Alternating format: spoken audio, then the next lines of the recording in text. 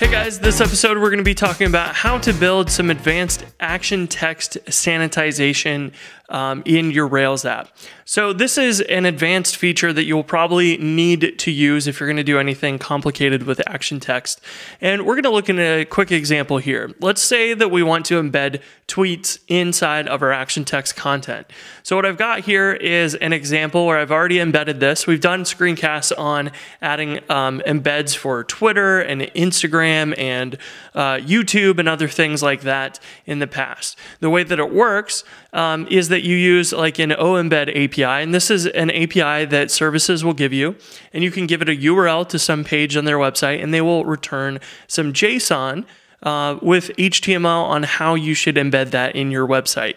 So you can dynamically do this very easily by asking, hey, what HTML should we use to render this the way that you would like? So if we were to use Twitter, they want us to have an anchor tag, and they want us to have this script tag.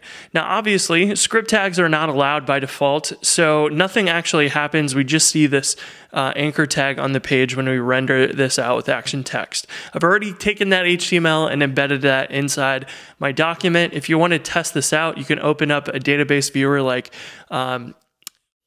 Table Plus here and just paste in the HTML right here in the document.